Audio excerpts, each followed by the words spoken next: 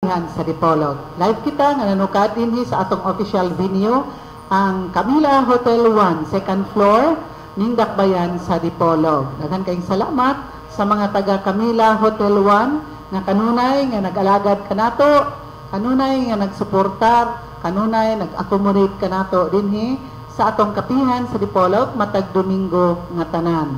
Ang kapihan sa Dipolog makikauban kaninyo sugod sa alas 9 sa buntag ngadto na sa alas 11 sa kabuntagon. Ang takna sa kabuntagon matag Domingo nga tanan. It's a beautiful Sunday morning here in Dipolog City. Init kayong adlaw. It's already June 11, 2017. Dayon ugma pohon Independence Day sa atong nasod nga Pilipinas. So happy Independence Day to all the Filipinos. Nga niya na nimo sa ato ang nasod nga Pilipinas o ingon man sa tibuok kalibutan kay bisag asa ang Pinoy anaa jud sa tibuok kalibutan. Name the country nga jud Pinoy diha. So happy Independence Day kanatong tanan nga mga Pinay o Pinoy. Di ba? Tax, di ba, Silbert? So, mauna nga, atong i-greet ang atong kaugalingon tungod kay, ug wala kitay freedom, wala kitay kagawasan, wala po tay, di po ta mulambo kitang tanan. So, we owe it to our heroes, no? Atong mga nasudnong bayani, Dr. Jose Rizal, silang Andres Bonifacio, silang General Luna, silang kinsa pa to, daghan kayo, no? Tungod kay, nagbuhi silang dugo para kung kinabuhi, para kita mahimong gawas nun. So, manay essence sa atong Independence Day. Happy Independence Day to all of us. And of course, din nato kalimtan sa kanunay ang atong labaw nga makagagahom, nga may naghatag nato og kinabuhi, gasa sa kinabuhi, para makauban nato sa kanunay atong mga minahal usab sa kinabuhi, sa atong mga pamilya, atong mga kahigalaan, nga mo naghata na itong oportunidad ang labaw nga magagagahom nga haron kita magkauban karon sa kapihan sa Dipolog o ingon man sa atong mga tagsa-tagsa ka mga kimbuhaton sa atong mga tagsa-tagsa ka kinabuhi. To God be all the glory ato kanang kanunay nga pasalamatan ang atong labaw nga makagagahom si Ginoong Hesukristo pinaagi usab sa iya ni Mama Mary. So, kini si Edith Tahinti Tumong ang inyong regular anchor and host sa kapihan sa Dipolog makikauban na usab ninyo sa duha ka takna nga tulumanon.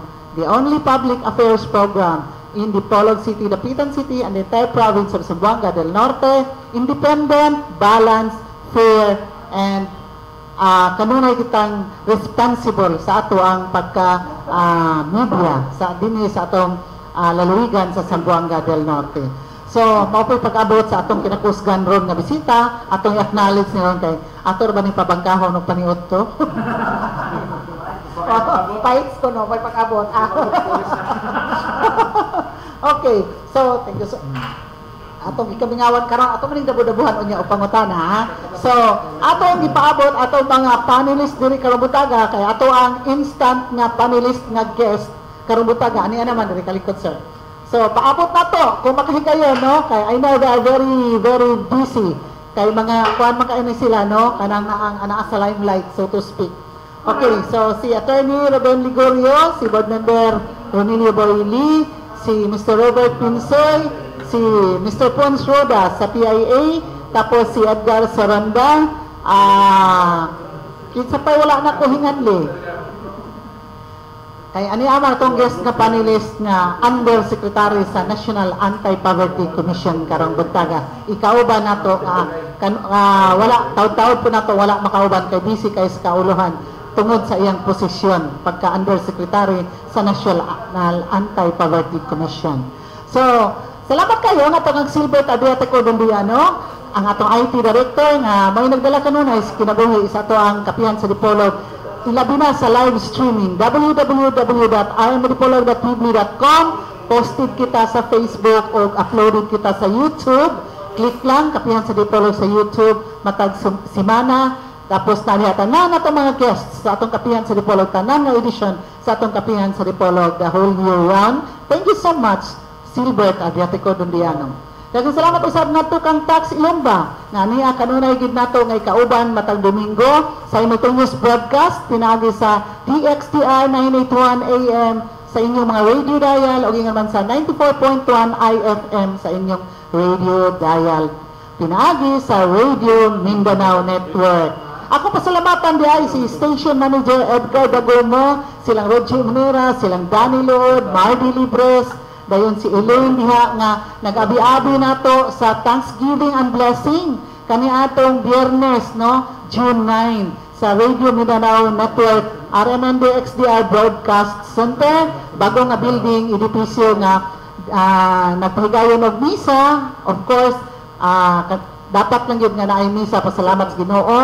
Dayon dunay program, hamugol nga program o dunay mga bisita nga nakigsaya nila no, nakitambayayong o naglingaw-lingaw kauban dito sa RMN DXDR Management and Staff. Thank you so much, Station Manager Edgar Dagumo, sa imo ang makabuyong nga mga pagkaon. Dunay mga prutas sama sa nangka, dunay pinya, dunay saging, tapos dunay mga sweets, dunay cake, dunay lechon, dunay kinason. Basta nabuyong ko kinaon dito sa dunay ice cream no, sa Thanksgiving o blessing sa bag-o nga edipisyo sa Radio Mindanao Network, DXDR o IFM. To God be all the glory gihapon. And then last June 6, ika-65th founding anniversary nato sa Lalawigan sa Buanga del Norte. Dayon mauna nga ma-relate nato sa atong Independence Day, dayon celebration of Mang Adlaw. It's a holiday, non-working holiday. So ato pasalamatan ang atong mga sponsors nga may nagdala usab og kinabuhi sa atong kapihan sa Dipolog matag Domingo nga tanan. And they are the following: Attorney Senen Alvis Angeles, Vice Governor sa Zamboanga del Norte, Presiding Officer sa Sangguniang Panlalawigan sa Zamboanga del Norte. Attorney Junior Sila Pigkit, Presiding Officer Pro Tempore sa Sangguniang Panlalawigan sa Zamboanga del Norte. Former Congressman and now Undersecretary sa National Anti-Poverty Commission nga may bisita karong butaga, si Attorney Rosilier Matoy Barinaga sa way paglubad. Mulubad pang sing-sing sa kuan. Dili si Sir Matoy Barinaga. Ugo sab, wala nagkabagit sa manggod siya karon. Nagkabagit sila. Murag kuan kay siya active na kay sa tanan na samot karon. Oh, nakatik ko sir. Oh, daghang salamat nito sa Isalex Bar and Grill, Kamayan Food Trip, ideal for family and barkada outdoor gathering. Mao kini ang formally batchoyan ni Bitoy kaning Isalex Bar and Grill.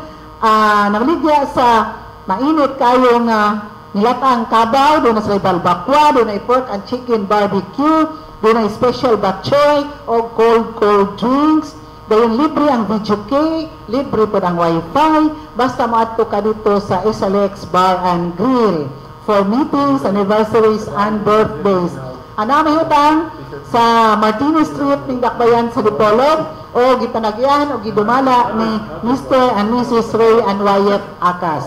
Daghang salamat nato ka Attorney General Sina Pikit, atong lawyer and notary public o City Councilor sa Dakbayan sa Dipolog. Ngadto ka Mr. Henry P. Chanero, Labor Attaché 1 sa Department of Labor and Employment, Palo, Hong Kong. Daghang salamat nato ka Mr. Muhammad Hassan Adjo, Provincial Agrarian Reform Program Officer 2 sa Department of Agrarian Reform, Santa Isabel, Dipolog City. Daghang salamat nato kang sa JJ&P Fruit Nursery and Lumberyard. Namaligya sa klase-klase nga fruit seedlings sa barato lamang nga presyo. Doon na po sila limited edition na coco lumber kay moratorium man doon sa pagputol sa mga coconuts. So ana lang kamo sa Barangay Lingasad sa lungsod sa Pulangco, Zamboanga del Norte. Huwag man ang branch nila sa JJ&P Fruit Lumberyard nasa Barangay Galas ning Dakbayan sa Dipolog. Ipanagyahan o gidumala ni Mr. and Mrs. Porferio ni Cesario. Salamat nato sa Chanos Marketing na baligya sa mga spare parts sa Isuzu, Mazda, Hyundai, Suzuki ug Wanta nga sa ubos lamang nga presyo. Ang Chanos Marketing mahimutang sa Quezon Avenue ning Dakbayan sa Dipolog.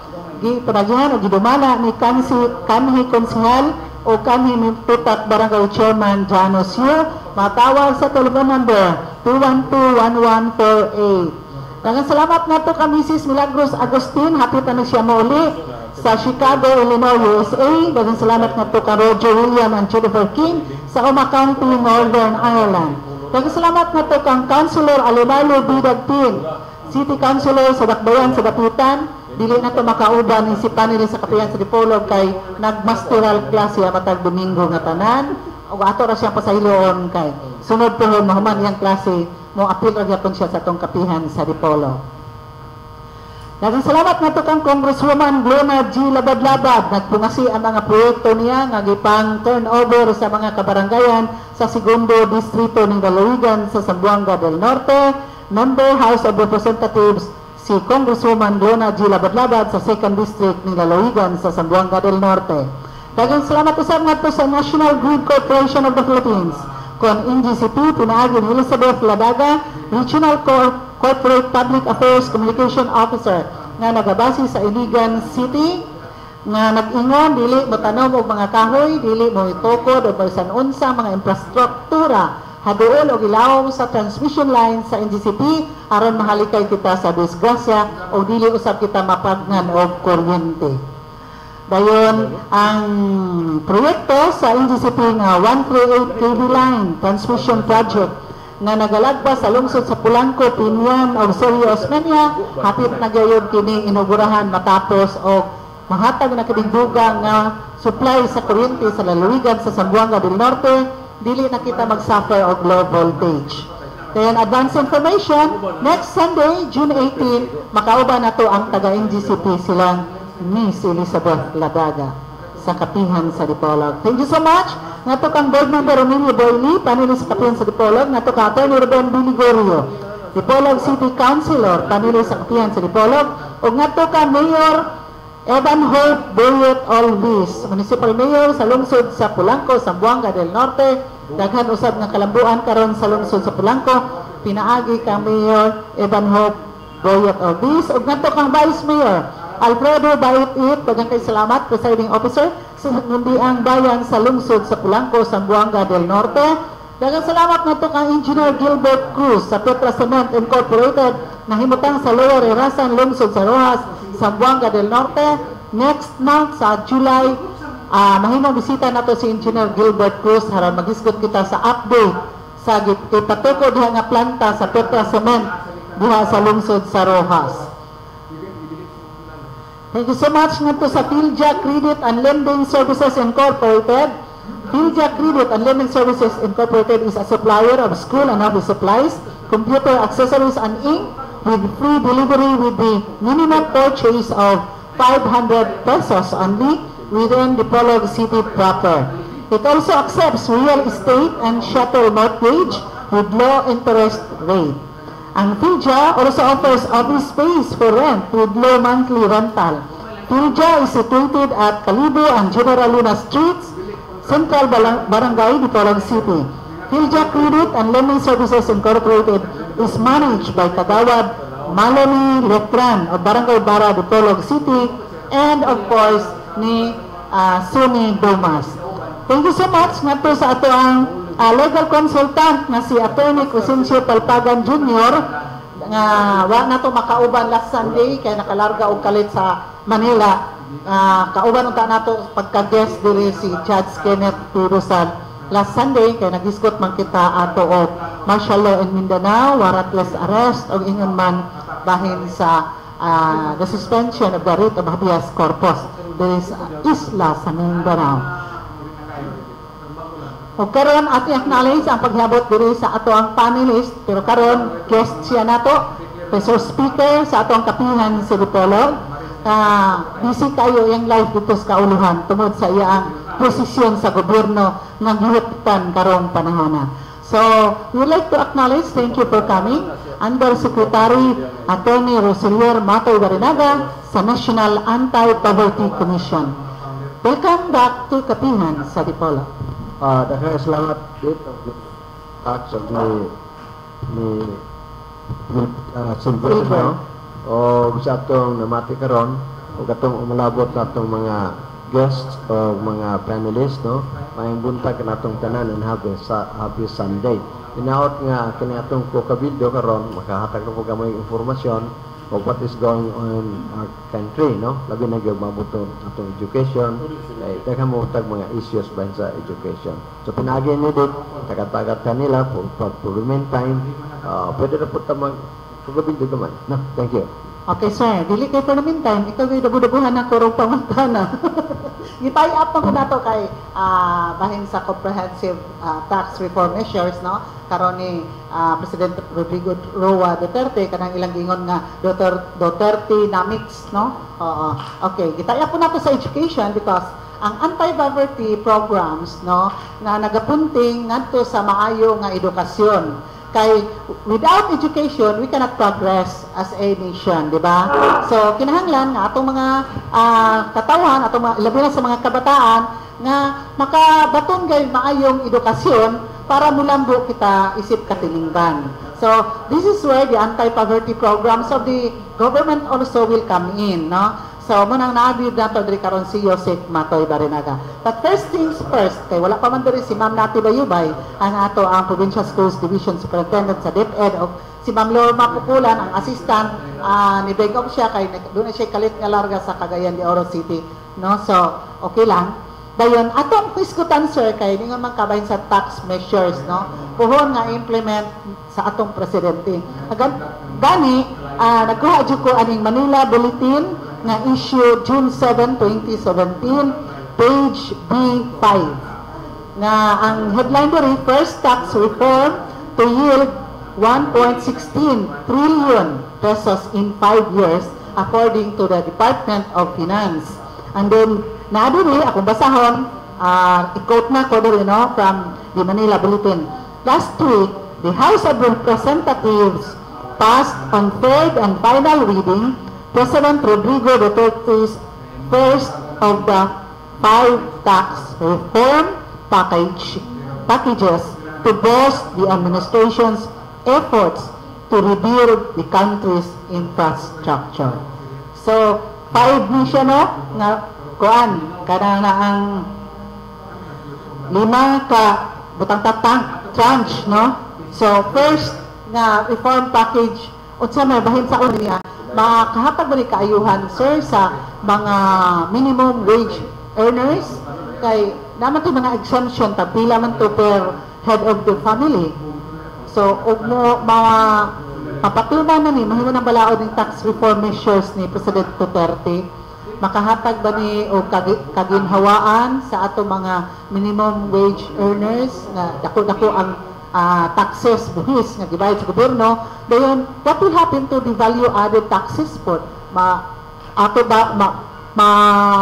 Ma-increase ba po ni? Ipa-increase ba po ni sa gobyerno para mabawi itong tuang mga exemptions nga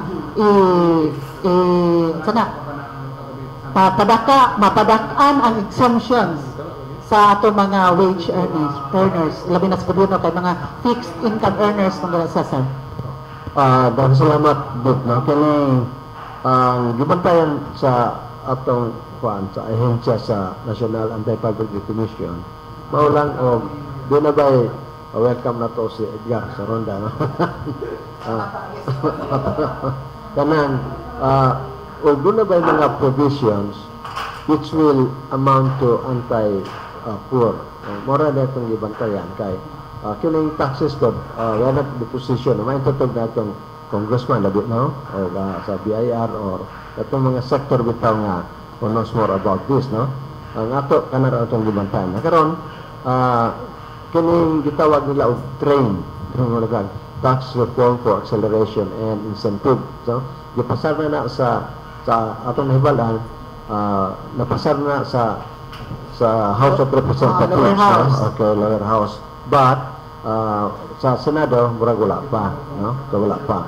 So, in fact, nakakuha ko sa email to mga proposed exemptions, anong tanong, etc. etc. Ang imong pumunta na, pero mag-ayaw ba sa atong mga wage earners o sa atong mga VAT, no? Sa VAT. Okay. Mato pa sa provision, atong nabasa, kining, if you earn 250,000 a year, no? 250, below, you are exempt from paying your income tax. Muna yung income tax, no? Ano. So, Total exemption na, sir. total exemption, Okay. exemption. So, what you do is, i-divide mo ng 250,000 by 12, no?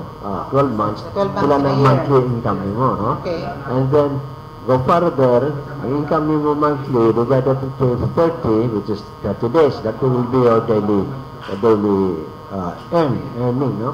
Or whatever it is, whether minimum wage or whatever, no? So, manang basahan tingali na to. O, nakamay report na will be tax exempt, no? And then you compare it with the present system. O, kung gonna buy alivio o wala ba? No, so, mauna nga itong tanaw, mura o dunay ako nakita nga the 250,000 should be increased because the 250,000 according to akong nabasa refers onto the minimum wage, no? But minimum wage is not enough. What is needed is the living wage, no? Living wage. Kaya doon na po ito gaingon na ko nga the Constitution does not even talk about minimum wage, but it talks about living wage. And so may comparison sa living wage Yes. o sa What is minimum wage compared to living wage? Sa minimum wage, mura magibasihan ng manimo ang food need, no? And other incidents, no? Pero sa living wage, mo base ka sa kanang gitawag ng survey of price, family income and expenditure survey, no? So diha daghang kayong mga components. Gawas sa imong food needs, sa imong shelter, tanan, you are even entitled to your leisure, no? So ato pa, the family should enjoy at least 1 month, tingali, kaduha ka itong sini, no? Sini, okay, outing, doon na kay savings, etc., etc., etc. So that should be the basis, kano, so it will run up to 300,000 plus. So muna ilang study. Of course, since this is passed by the lower house, napaman sa Senado, and then after it will have a bycam. Na tingali, maapas po na nila, tanaw po tingali sa ito mga economic managers, nga pwede report, so okay, report, no? Kaya ang ato ko din is, you have now the present tax, no? Okay. So, then mo compare sa kaning tax reform, asa may daghang makuha nimo makumpra sa gobyerno, present tax o kaning proposed. Now, og daghang atong makuha ang taxes sa the future, sa ito pa, daghang po maigo, ma-increase mo nimo. You cannot increase something out of nowhere, di ba?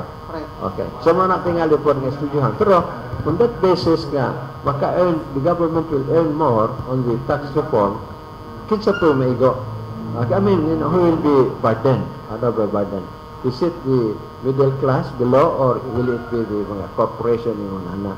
Kaya mataxes o dato ang mga dato, di man tayo makaproblema kay ang say makuha sa mga dato, mamatag mo nato sa middle class, kita mabulahan mo tana, di ba? So, infrastructure projects, mga social programs. Pero tanaw nato nga maigo man tuod ang mga dagkong kumpanya, pero kita po maigo po ta kay maigo po ta. So, unsa may tungkol kada na.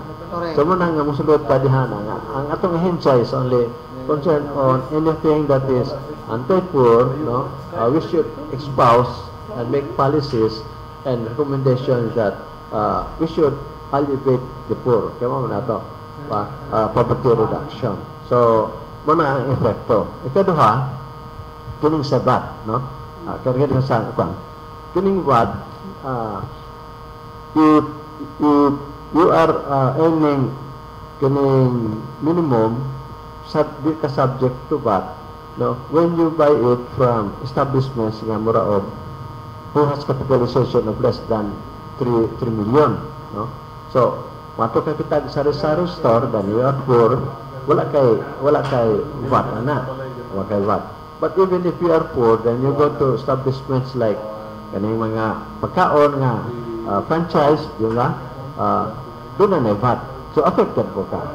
No? So, it is establishment that we will call whether you are VAT exempted or not. Bisan pa o gili ka po, mato ka ng mga Correct. what extent ka basta the capitalization is 3 million dollar. Mao na itong na kuha. We have nga doon na bitaw kay di ayar na to doon ay congressman so kung sa itong ipangsulti can be verified, no? Makuha yun ang tangong yung meaning aron nga itong mga publiko makakuha yun sa hustong sitwasyon. Kaya kita nga musulti ka taron sa itong newspaper sa mga seminar waro yun, no? In the implementation it may not be true. Correct. So these are two more or less ang atong makuha bahin sa tax reform. Pero bahin, isa ba ganing sabat dito? I was thinking, okay, sari-sari store ka, diba?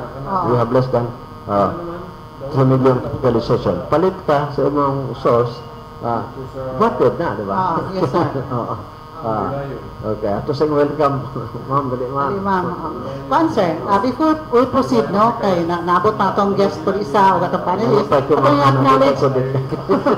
acknowledge pag-iabot ni Edgar Soranda, and then, of course, si Pons Roda sa Philippine Information Agency. Kaya salamat dito. Good morning sa atong panelist guest. Kakarong buntaga si Yusik Rosalia Matoy Barinaga nga mo'y atong guest po siya, panelist po siya sa Kapihan sa Dipolog Financial Kito Pamina o sa atong kami nga bisita na naman po na abot karon. Good morning, sorry, nagilapata, kagikan pa sa hospital Dapitan, no? Kaya sa atong sick father-in-law dito, atong duty. So, padayon ka, stay tuned sa atong Kapihan sa Dipolog. Good morning, Happy Sunday. Thank you so much, Pons Roda from Philippine Information Agency. May doon sa idatod sa ito nga kauban karamdagan. Murag, hapit ko mag-first honor. Okay. O sa itong kay Sir Matoy muna, sir. O sa itong bisita karong buntaga, the ever cute. Ever cute. Ano na ito? Okay. O sa itong masuking paminao, Karawa-Drawa, Solemnidad sa Santissima Trinidad. Kaya may mutay. Okay. O gihingan lang man nimo mga ever active, ever cute o gubat pa. We would like to acknowledge the presence of our Provincial Schools Division Superintendent sa Department of Education Division of Zamboanga del Norte. Total package. Si Ma'am Nati Bayubay. Good morning, Ma'am, and welcome to Kapihan sa Dipolog. Thank you, Ma'am Edith. USEC would usually... Bakit po ngayon hindi? Okay. Thank you for having me here. And privilege po ako nakasama ko siya kasi ang dami po namin pwede pag-usapan. Education and poverty, that is. Thank you everyone and good morning everyone. That's why gitay up with kamong duha, Ma'am, kay para masulbad tong agi mo ditong sa siyayan, bukid siya siyayan. Dana siya si Joseph Matoy. Hopefully will answer all your problems regarding education. So, yes, okay. So, bahin sir, proceed ta gamay sir before kay na naman education sir, no? Bahin anang tax reform measures.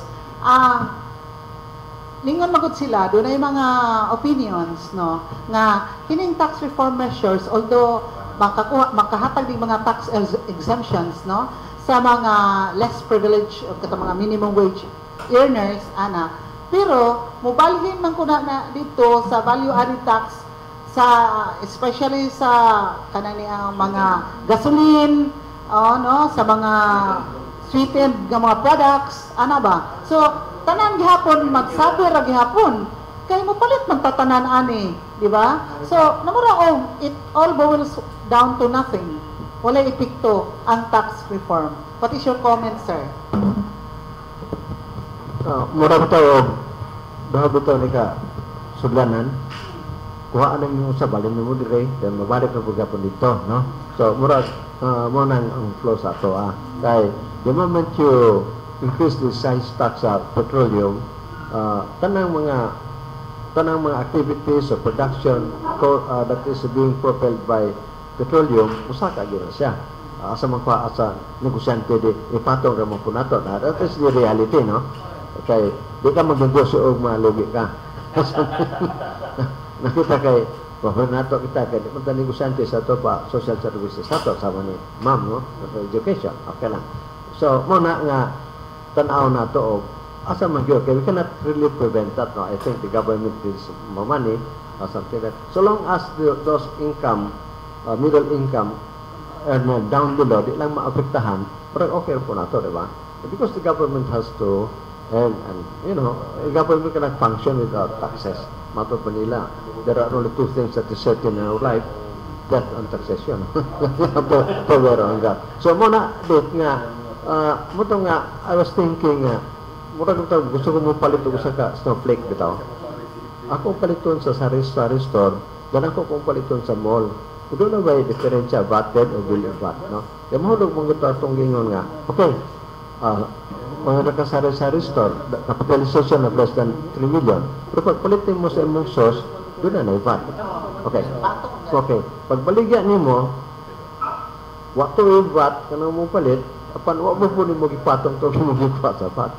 So, asa may diferensya ana? So, but we have to have a study on that. No? So, muna nga, while napan sa Senado, then there will be by come, I think the civil society and the basic sector are actually who are being hit, no?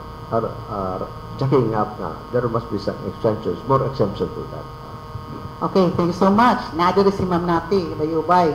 Ato ang muling una tanan anang topic na to bahin sa kanang taxes, no? Kay naningkamot ang tata mo invite og taga Bureau of Internal Revenue through ni Attorney Hilmon Kada, imo ang estudyante. Naminaw naman mana siya ron, ga-monitor man si Attorney Hilmon Kada. Good morning to you and your wife, no? O good morning ni Ma'am Eunice ug ni Hana. Oh. Nabi si Hana. Si Hana ko. Ni Ma'am Nati, okay? So, education, Ma'am Nati. What is the real situation of education here in Zamboanga del Norte, especially so nga we are already on the first few days of classes in Zamboanga del Norte. So with the implementation of K-12, Yes, Ma'am Nati. This is the second year for the senior high school. So this June was the opening for the classes for grade 12. As to how is education, we are with the K-12 curriculum, so basically there are changes in the delivery and the content of the curriculum. For the opening of classes, we had first lessons, like the instructions for all teachers and everyone in charge, everybody in the school is that on June 5, last June 5, was the delivery of the first lessons for the school year 2017-2018. So most of the people at the division office with the curriculum division and the STOD, we have gone to the schools last week. So June 5 pa po, my instructions for the district supervisors is for them to be at the farthest school in their district. So, farthest school sa mga kani-kanilang districts. From there, yes, from there, they would move down to the other schools. So, for the last 4 days, kasi holiday man po yung Tuesday, I expect that those responsible people would have gone to the schools. So, Ma'am Nati, do we have enough classrooms and teachers in the entire division of Zamboanga del Norte? For the last school year, in 2017, we needed as much as 456 elementary school teachers. That's kindergarten to grade 6. Then this beginning of this school year, we were given 137 items. So medyo kulang pa po. Opo.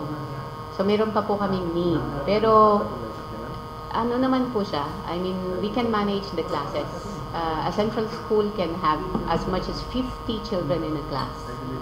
Yung mga malalayong eskwelahan naman po, medyo nababalan siya kasi dun sa malayo, you cannot really find 50 in a class, right? So meron pong a class of 15 or less sa mga malalayong eskwelahan. So medyo nai-even po yung aming distribution of of children in classes. Pero meron pa din po kaming need. Kasi medyo this time, in our campaign for parents to get their children to the schools, lumaki din po yung aming enrollment compared to last year. But I cannot give you the figure this time. There's an increase, around 20% of the enrollment. Meron din po kasi kaming opening of schools. Kaya inaasahan ko po na talagang lalaki.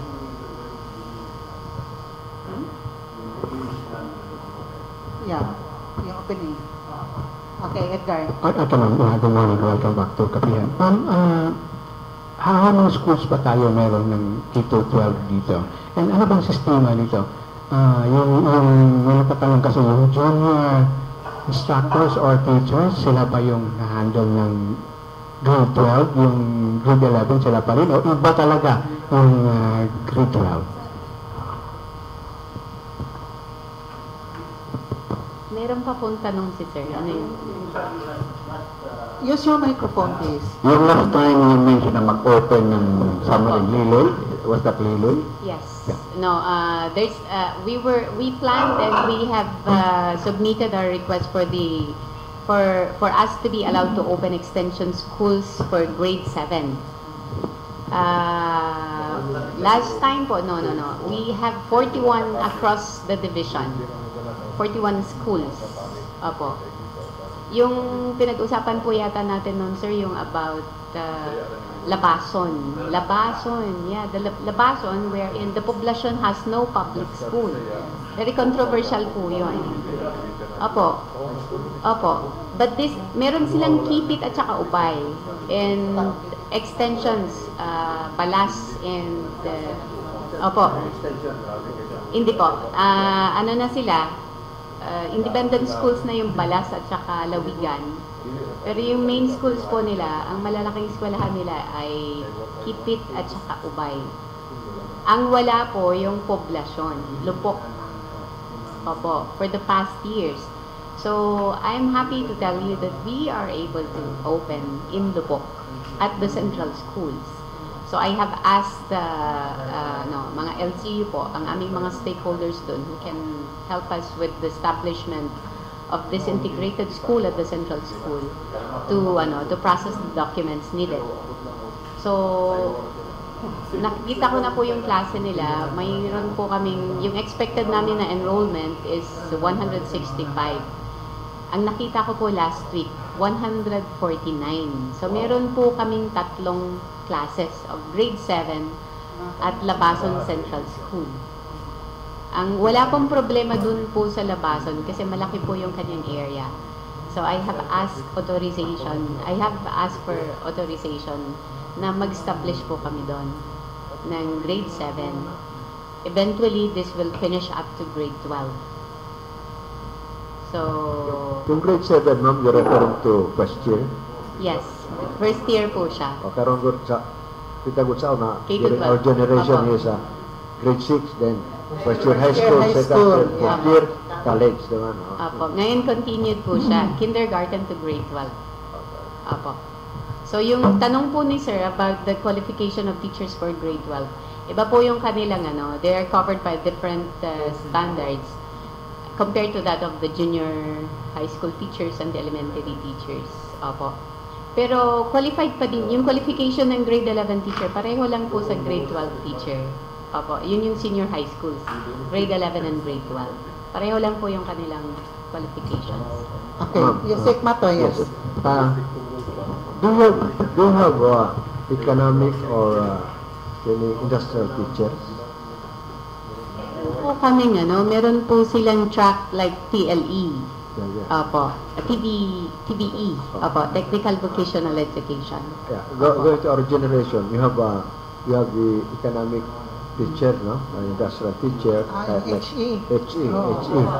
Saka yung vocational. Yes, vocational. Parang ganun po yung track nung isa, Vocational Education. The same way. Okay. Opo. Okay. Do you have enough or do you have an excess of these teachers? Okay. In Manila, I read they have an excess of 3,000. Now, they are trying to, since they are, they have to teach either in the senior or junior high school, no? because they're already there. 3,000 excess. Oh, So I was asking, existing teachers. yeah, exit teacher. So I was Opo, thinking saan? if we have an excess, because they cannot teach other than ba? If you are an exit teacher, parang an exit teacher ka, no? Okay. But they are trying to make a program that they'll be able to teach on the All the senior and subjects. junior high school, so that this excess can be addressed too. Do you have that? Ang problema po namin dito, kulang po kami ng applicant. Yung qualified Teaching. applicants, yes. Yeah. Sa Kulang po. anong kwan? Sa senior high school po. Sa senior high school. So may mga unfilled pa din po kaming items. The senior high school, ma'am, is it the same curriculum of the fourth year before or different? Yung fourth year high school is the different. fourth year in the Philippine As of curriculum now. kasi, Oh. nag-belong siya sa junior high school. Pero sa ibang country, yung grade 10, 11, 12, yun po yung senior high school. Senior high school, okay. Dito po sa atin, 7, 8, 9, 10 ang junior. We are behind. So kasama pa din yung ating fourth year sa junior.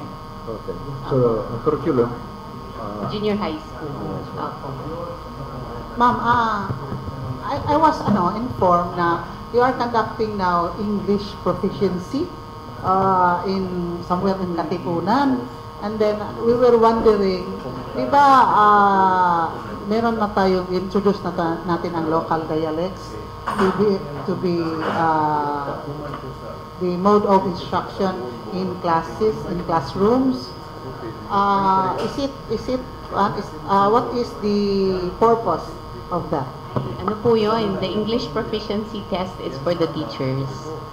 Apo, not for the children. So it was conducted as part of the assessment for incoming teachers.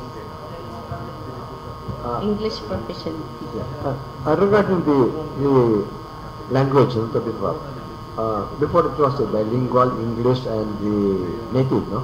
Or the local dialect. Local dialect, Mother tongue daw po. Mother tongue, Opo. okay. Not necessarily Tagalog, no? If you are in the Visayan region, the Visaya. Now, we heard some problems that when a teacher, although he talks Visayan, but being sent to the far remote places where the IP's language is different from Visayan. Now, if you are going to send, although okay, Visaya mo ko, I will go, no? I can teach. But when he or she's there, he cannot teach how the IPs will understand.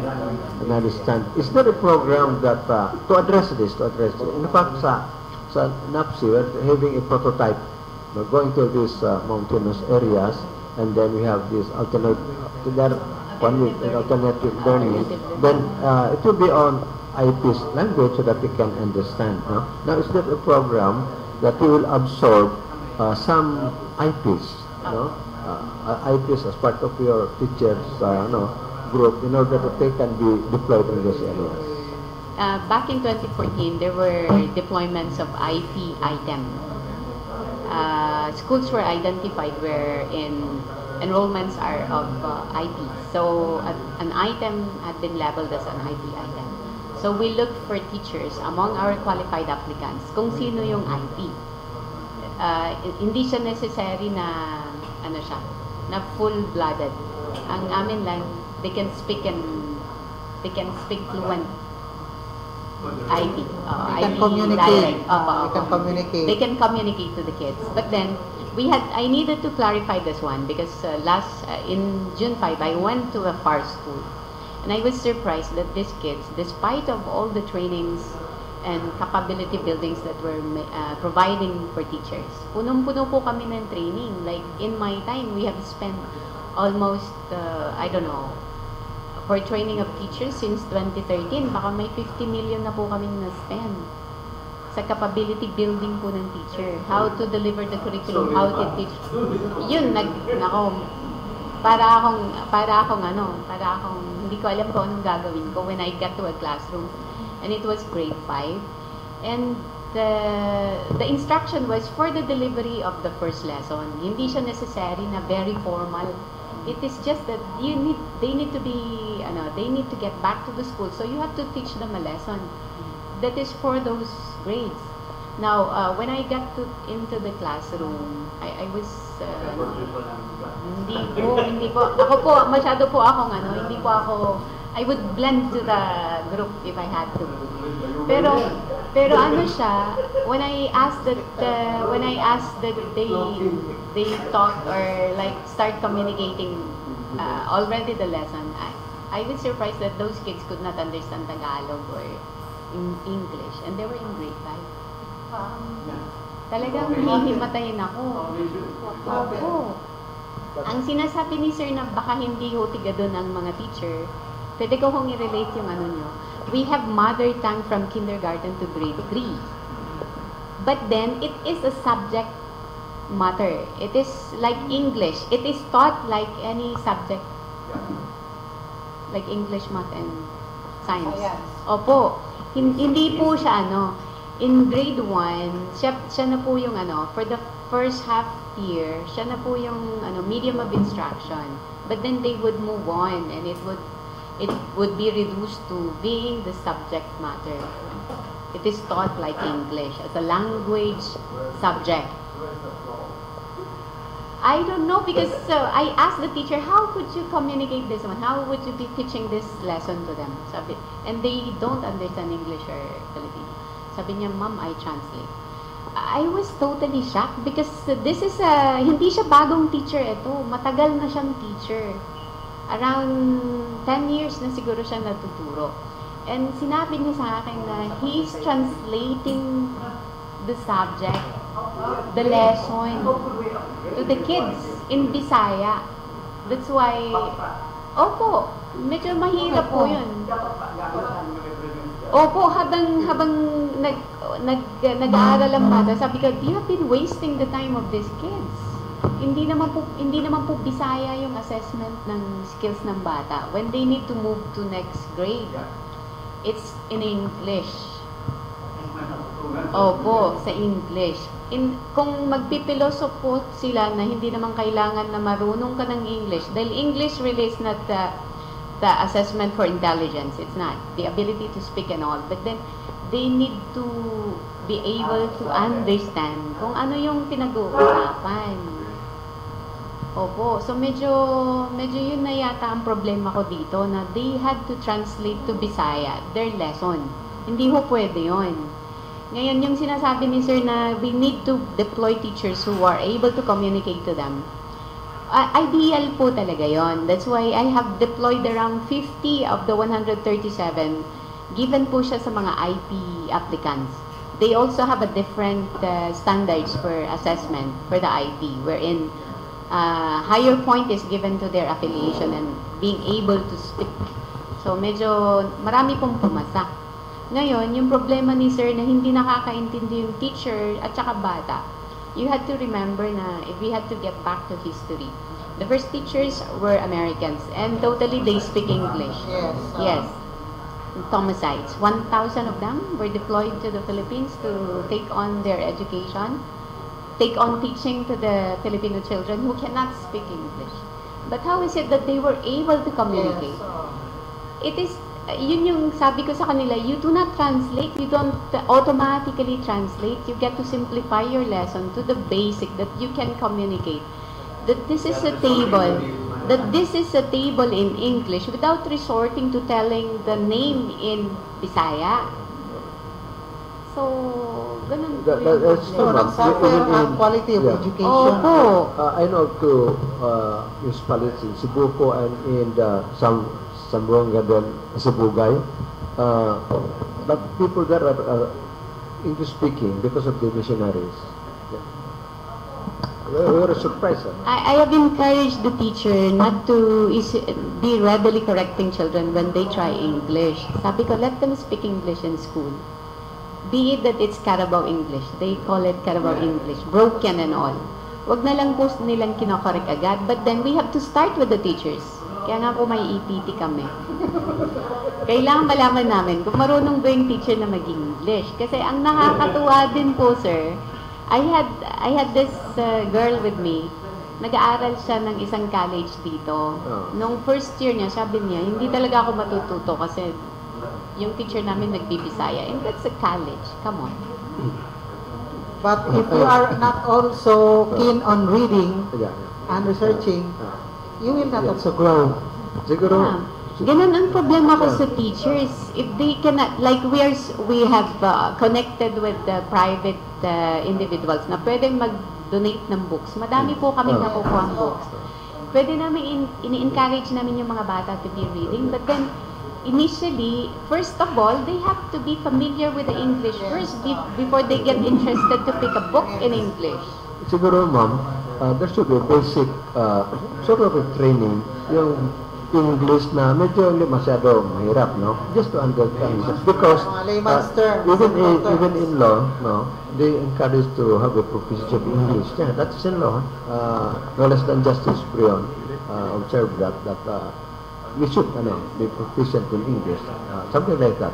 But sometimes, when you emphasize too much in English, you have also nationalists to say, well, you have to teach that, diba?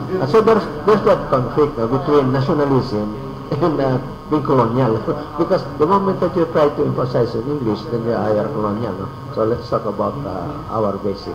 But I think the point will come, it depends on your kind of job. No? For instance, in my case, I have a hard time because every time we talk, it will be in Filipino.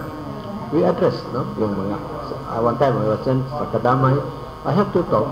Then I said, I have to forgo with formalities on Tagalog because I can speak conversational Tagalog. No problem about that. Pero yung mga talumpati kanya, mahirap yan.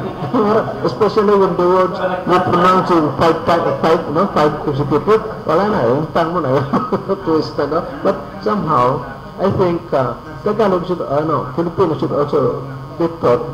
Pagdating ng college, must be optional. Kasi, when you go into your profession, somehow you have to choose, no? Ako, suddenly, I have to be exposed to Filipino. All the while, academics, law, hindi naman masyado. But now, I have to read and read Tagalog to familiarize. I think, somehow, it's like that, no? It's life, no? You cannot really pinpoint one situation, and then that will be the whole situation. I think, particular, situational yan. But I remember, of course, we are very glad nga our DepEd sa province is really taking things about this, that is addressing, where it can be reached with people, especially on the poor. I remember, sir, in classrooms in various schools in the province of Zamboanga del Norte, there's a speak Filipino, and here, speak English. So when we arrive here, speak Filipino. Ay, nandito pala tayo. And then the other part of the classroom, speak English. Because, no? Yeah. Somehow, education, if we can improve education, we'll be able to lessen poverty. No? Yes. That is the key. Education is one of the key. Okay. Yes, Sir Robert. Yes, rejoinder lang bahin sa speaking in English or Filipino. I think ang importante ani nga practical punta sa kuan nato ba sa impact ani kay even China now, one of the biggest economies in the world, nga purely socialist yun sila, then loyal kay sila sa ilang nationality. But then they are now training armies, vast armies of other young people for English, because they want to conquer the world, no, through not conquer but they conquer the economy. Yes, they want to engage in business partnerships. So this is a lesson for us siguro. Kay otherwise basi og mabitin niya in fact ang ato biyang usa sa kisaligan is the call center industry, which is basically dependent on English proficiency. No? Yes.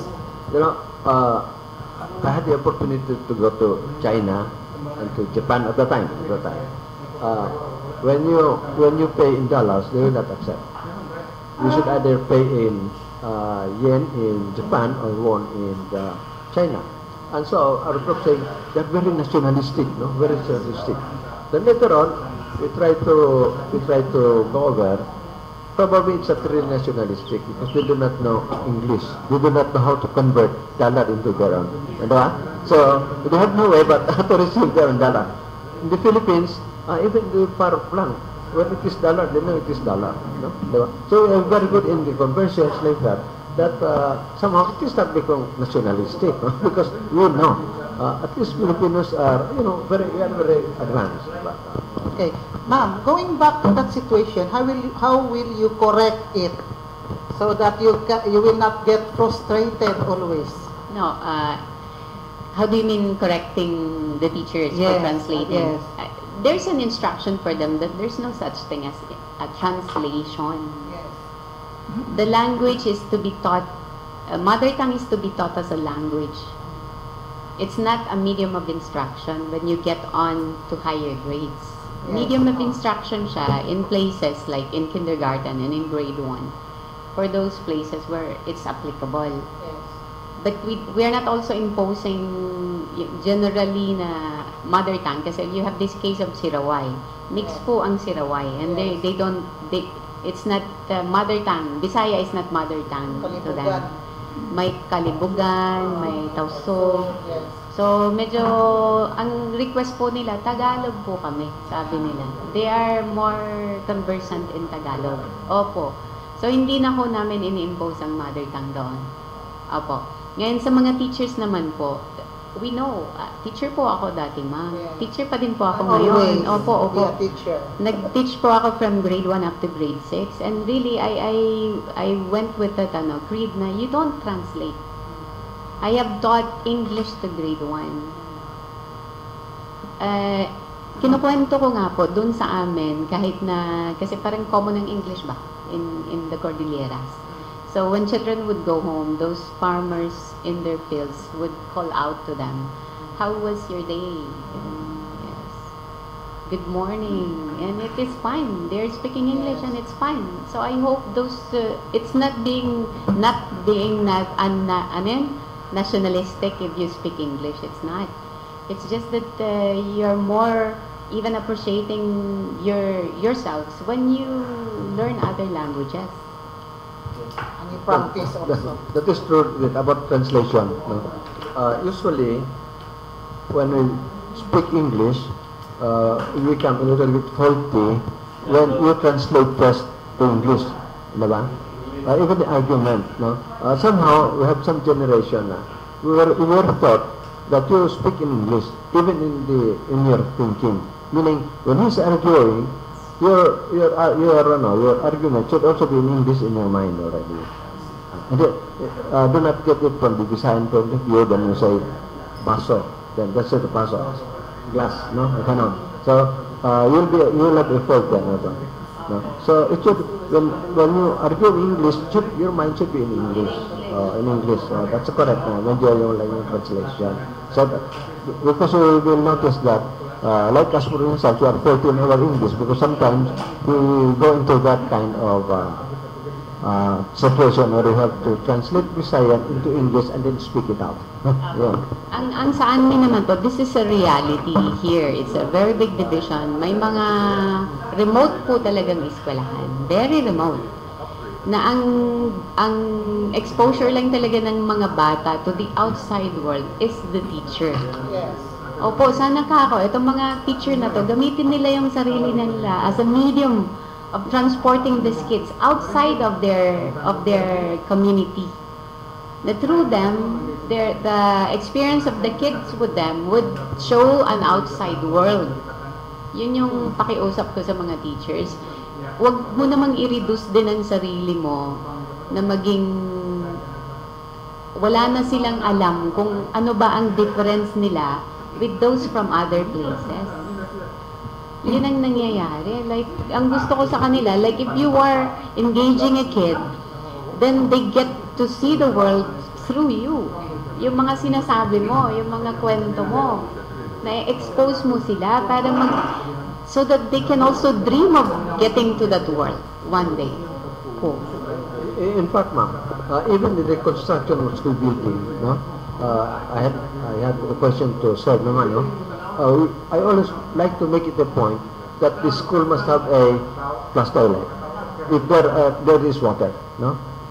Then we have some people say in the planning, we don't give that it's possible like that, or even electricity, no? No, I said you have to expose our children with this kind of facilities, because why? Because when they go to the progression, they know how to use it. If they're going to be a helper, So there's no much coaching from the because they know already how to handle. Even the electricity, they have to. Then sometimes, ma'am, our students will feel weak, no? Ganon. Siguro there should be address on the nutritional value of what they're eating, no? Ganon. And then the food intake. That's why you go to the barangay, you say, hindi masyado magkagets, no?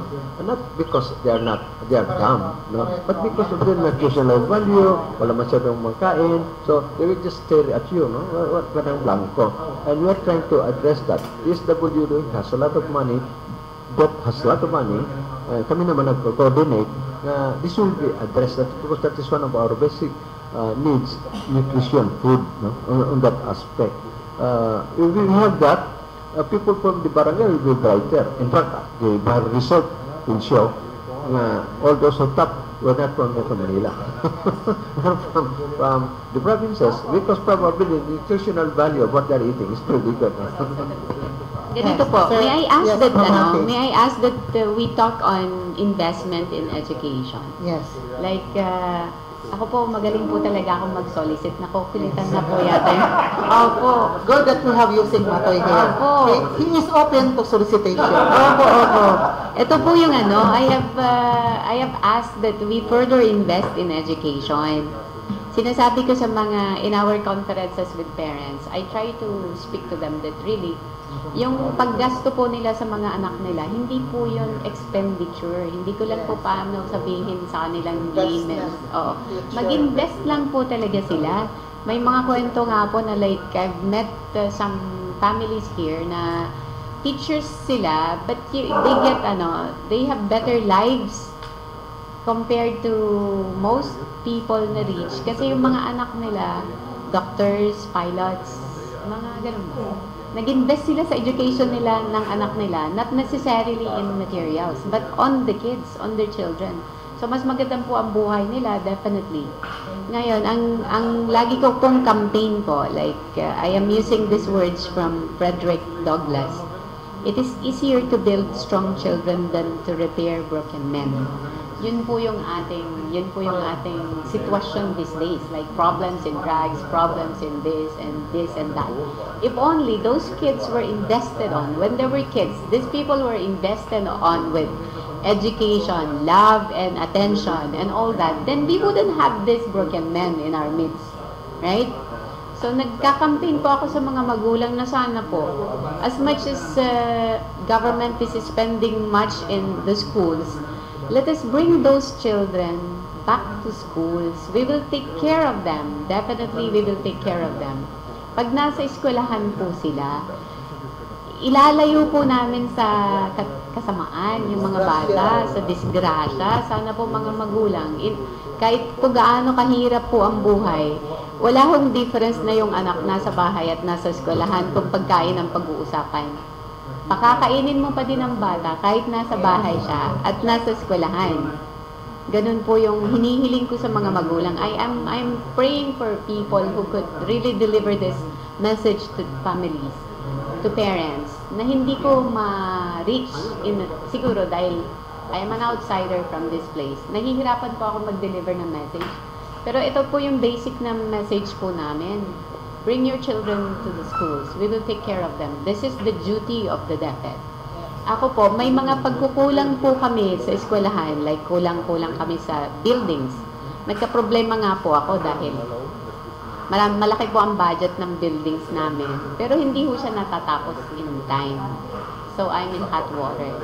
Kasi, kino-question ko yung mga kung sinong accountable. Ako ngayon ang masama. Hindi naman po. May schedule lang po talaga ng completion ng building. They should deliver this building to us this times. So, dapat yung mga 2013 namin pong building, dapat natapos na yung 2013. Yung mga grade 11 namin building, natapos na din po siya nung June of 2017 dapat. 2016. Para nagamit ng grade 11. Yung grade 12, magagamit po sana namin ngayon. So, ito yung mga pagkukulang ng DepEd na medyo wala po kaming magawa. Wala po akong control. Pero itong control ko, ito yung pagpasok ng mga teachers sa eskwelahan on time, nakokontrol ko po yan. I am taking full responsibilities of the behaviors of the teachers. So kung may problema po kayo relative to how the teachers are handling your children, open po yung aming line. I take full responsibilities of it. I am asking parents and all others who can really help me with the education of your children. Trust DepEd. Bring your children to the schools. We will take care of them. Hindi naman po kami ganun kayaman, pero meron po kami si Yusek Barinaga. I can really talk to him and ask that he coordinate the budget that I need for establishment of this 41 extension grade 7.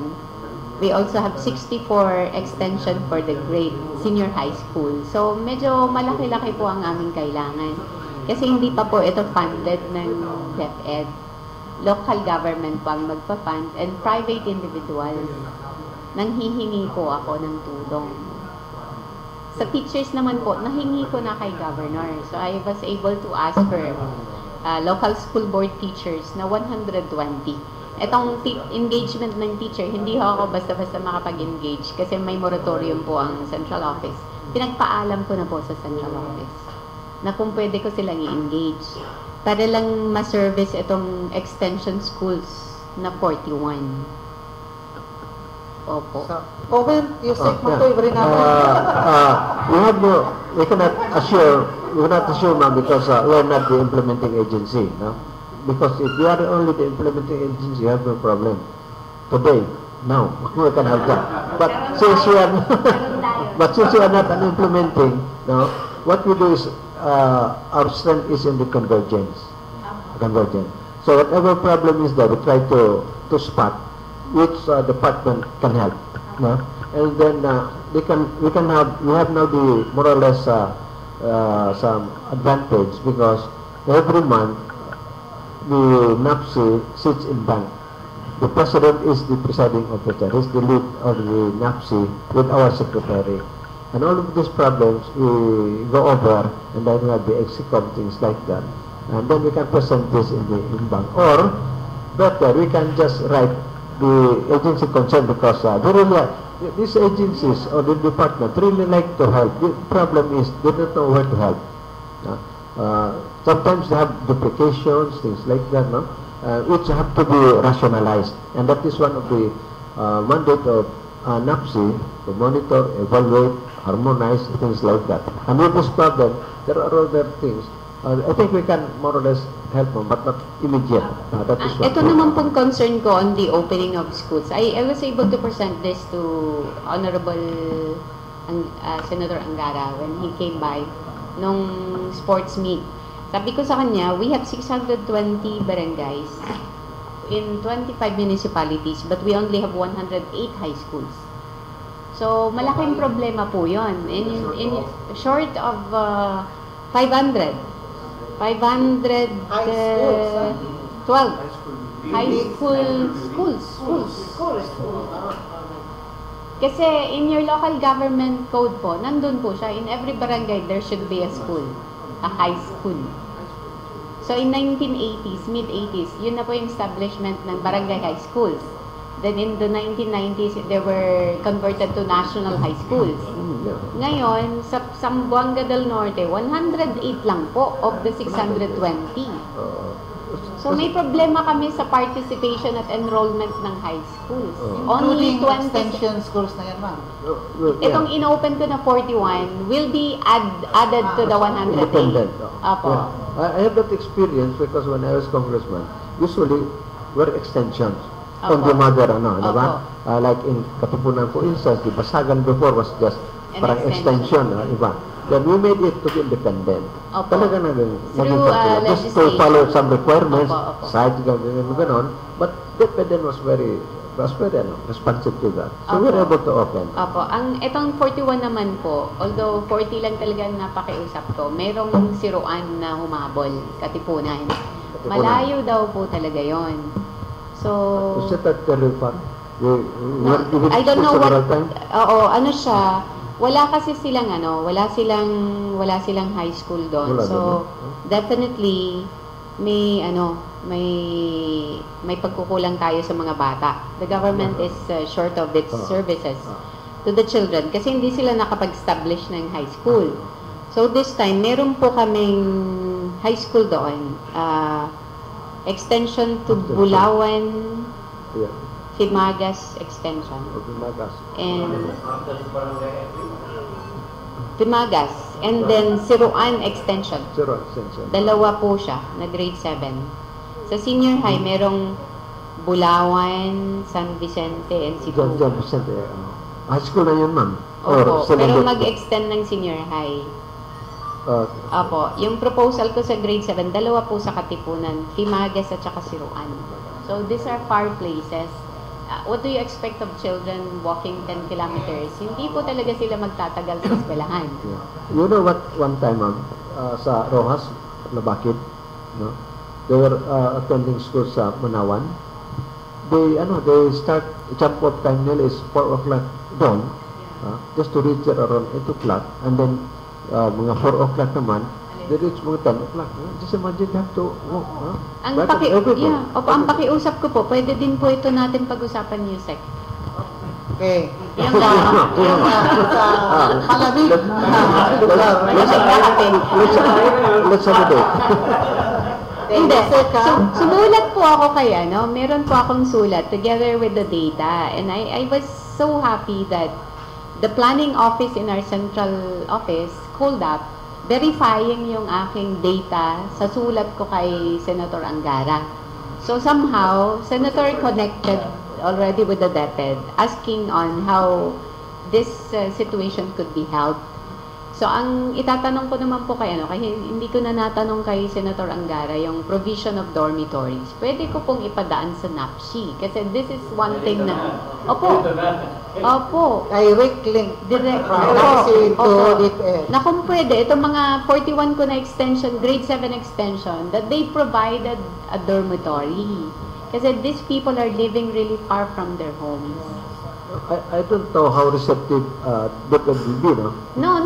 DepEd will not be giving dormitories kasi hindi siya kasama sa aming mga facility. Convergence, no? Kasi we have a prototype project about this, yung SOS Save Our School, no? Parang complete siya, may dormitory, the nutritional value is there, you have the gardening, lahat, as a whole, no? That is why we are making this. If it will be successful, we can replicate it in other. Come on, we don't need to wait for its replication. Pwede ho nating ipilot sa mga eskwelahan ko. Ibibigay ko po sa inyo listahan. Right now. Bigay mo right now. Witness po kayo. Witness kami lahat. Saka yung mga audience natin viewers. SOS for the schools. This will be our greatest challenge on how to make into a convergence, how we can source the funding, all of this, Nakalagay din dyan yung initial na enrollment ng bata, tapos saan sila na barangay manggagaling. So you would have a better idea in your group kung malayo talaga o hindi. Pero very we will be very blessed talaga if you could give us that SOS for the schools. Yung package po niya. Ang ipropromise ko naman po sa inyo, yung cooperation ng community. I can totally talk to them na i-support nila yung project. Kung kailangan sila na yung mag-garden for the garden, I can make them do that. Okay, ma'am. Yung nutritional value, we have a program, yung ginawag ng Integrated Community Food Production.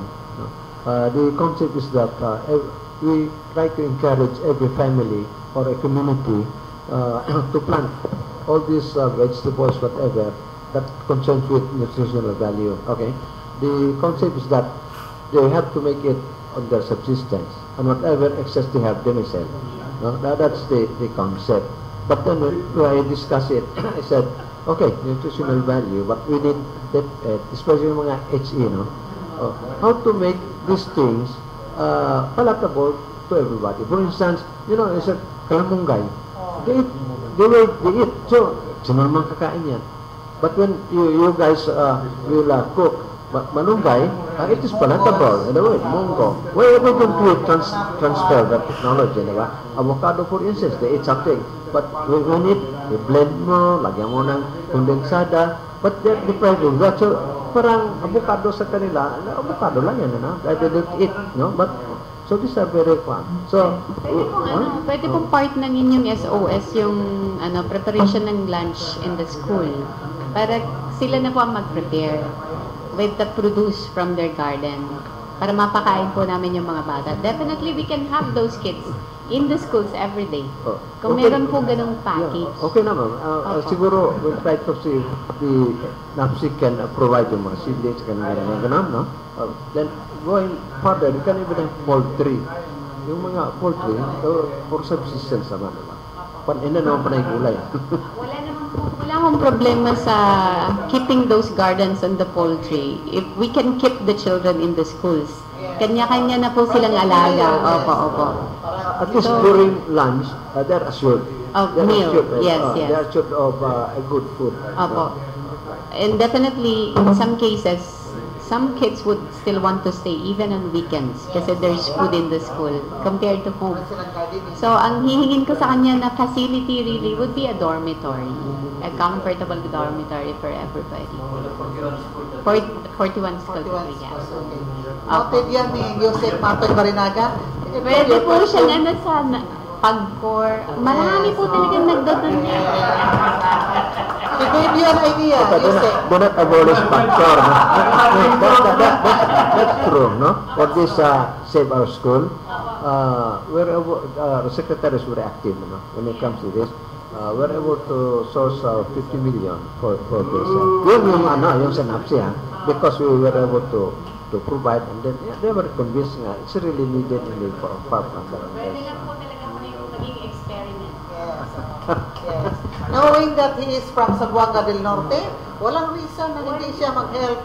Okay, Edgar, your question please. Akong kaon ang reaction ni Yusek Barinaga.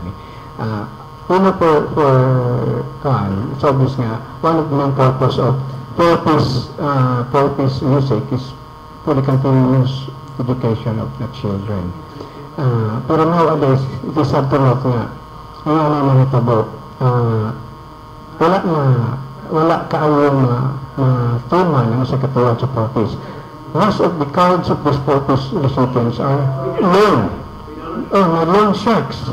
Nasa loan sharks. So, magpakiluoy ang mga gilikanan sa mga teachers.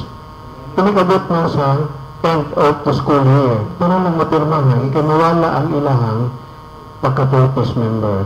Pero repeated ang purpose, and this still, kung nga po niyo, sa part of the anti-diabetes, kung meron ng gihapon, dili makapadayat ko ispila ang mga bata, apektado ang silang mama. I don't know, it's just happening over in the province where purpose students ang ang situation. So, and then this outperson of Brunei na hono ani kay karon common, it's very common, it's very obvious ang card sa mga purpose na sa mga loan sharks. That's precisely why we need monitoring, because sometimes the purpose of the project is not addressed to, because for lack of monitoring. For instance, for peace, I think the major concern there is that should be given for the pupils to go to school, and they're monitored by the teacher that the children is attending. If it is attending, then that can be reported that will be related whether they will continue to be purpose or not.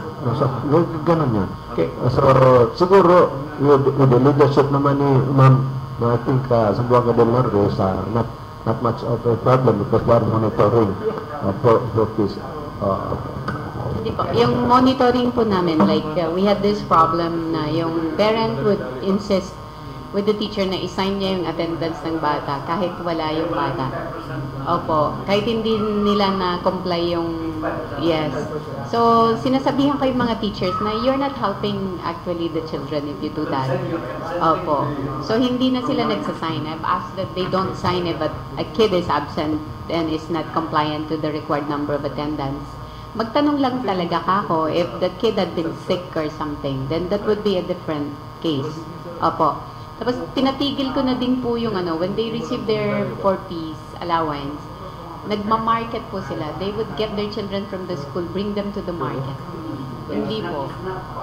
O mag-snack-snack pa. Sabi ko, hindi na nila mabili yung kung ano yung necessary na kailangan ng bata. I have asked children na kung pwede, mabilhan sila ng mga bota kasi pag umuulan, mga ganun. To keep them healthy, raincoats and umbrellas. Wala na. So, kailangan may monitoring din talaga yung DSWD really if the money had been spent where it should be spent. But anyway, yung mga butas, yung mga raincoat or whatever, don't you worry. When the election is coming, all of them, lots of candidates would like to, other candidates, giving that. Okay, so Robert, Pinsay. Yes, I have two questions. Una na question bahin sa kaning poverty, which can be answered siguro ni Yusek Matoy o ni Ma'am Bayubay because it has something to do with education. So akong first question is, nagkabalutang sa ubang nasod, bata pa lang ang mga katawhan nila, naana sila financial literacy nga mga subjects, and then gitrain na sila to be good stewards sa ginagmayng kwarta. Then subject po siya sa mga schools nila. I think naata din pero ang impact lang medyo dili kayo effective siguro kay nganong wala man gyud na nataas ang antas sa ato ekonomiya. So nabay kong Yusek kanang program karon sa NAPSI about this in partnership with DepEd for a massive financial literacy education sa atong kabataan. We are in the thick of fight for that there should be savings. But the problem is there's nothing to save. There's nothing to save. In fact, we are going to that. If you talk about poverty threshold, okay, a family of 6, for food needs only, family of 5, each person should at least 14 pesos for food needs lang na. Then if you would include it with food and other basic needs, you have at least 60 pesos a day. And that is where you get your food. You divide into 3. So that is paying 2. So there's nothing to save anymore, even how much you'd like to save. That is why you have to upgrade. We have sometimes we talk about poverty threshold, poverty incidence, ganun. What is it for? For policy. At least we will be aware. All our responsible persons will be aware that this is really our situation. We cannot kid about it. Otherwise, if we will always having a massage statistics, everything is very good. How can you solve the problem? So sometimes siguro we have been also we should not be sensitive. We should not be sensitive of the truth. Don't nagiging nga you better live or you may be hurt by the truth rather than to be comfortable with life. There's something like that. So just for a brief for the 20 poorest provinces, number 1 is Lanao del Sur, second is Sulu, third is of course Siquijor is not from us. Then you have Maguindanao with us. Then you have Northern Samar and the Southern Sarangani is one of the poorest. Then you have Bukidnon. Then you have Zamboanga del Norte. Okay.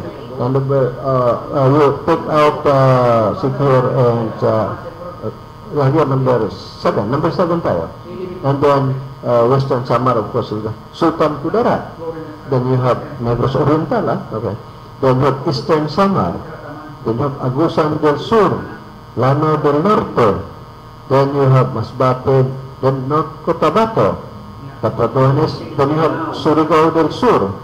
Then you have Sorsogon. So all of these are in Mindanao. See? How can you? This is our situation. Have not moved up. Okay. And then, in order that a family of 5 has to earn at least 6,329 pesos average of every month. Now, for basic food needs to include that, you must have at least 9,065. How much is our minimum wage? 296, something like that for non-agri. For agricultural, lesser than that. They will divide that into 5 family. So how much you get? So that is our situation. What are we doing? We have lots of money, but then probably there might be some, it is not well organized, duplication, things like that. That is why we have to rationalize. No?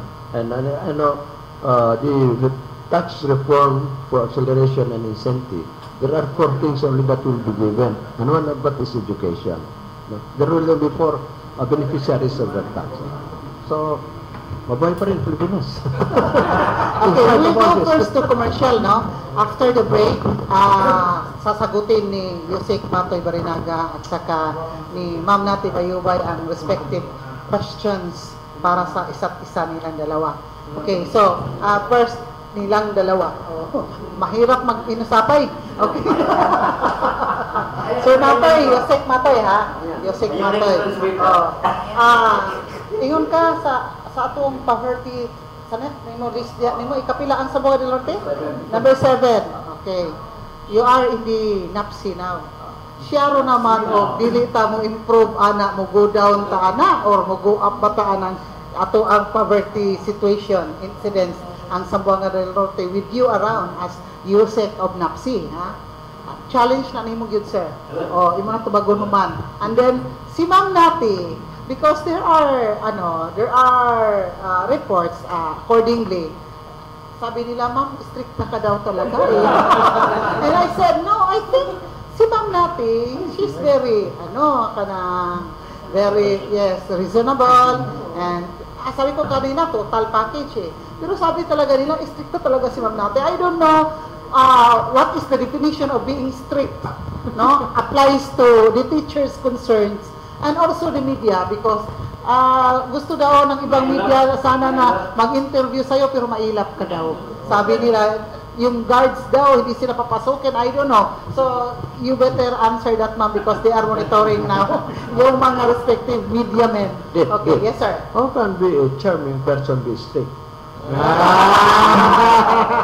Later.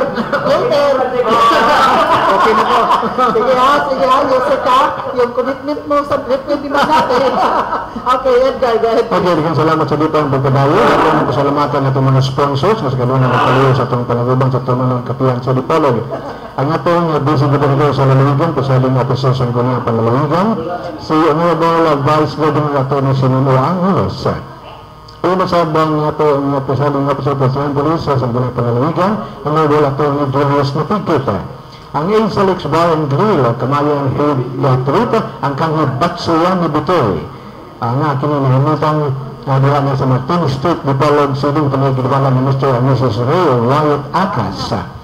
Ang imusab, gipalin kita ni City Councilor, Honorable Atty. Donald C. Napigkita, City Council Dipolog City. Ang ato nga Lobo Atos Yuan dito sa Doli Palo, Hong Kong, sa Mr. Henry Chinero. Si Mr. Mahana Busan Agung atong part 2 sa Dar Santa Isabel Dipolog City. Ato sa pasalamatan ang JNJ and Two-Foot Nursery and Laboyard na nagbalugya sa kanilang food seedlings. Nga sa banggalingan sa Tulangko sa Sambuanga del Norte, Gawang Two-Foot Lumberyard Brand sa Galas Dipolog City, ito nga ginamala ng Mr. and Mrs. Portero na sa Sanggol.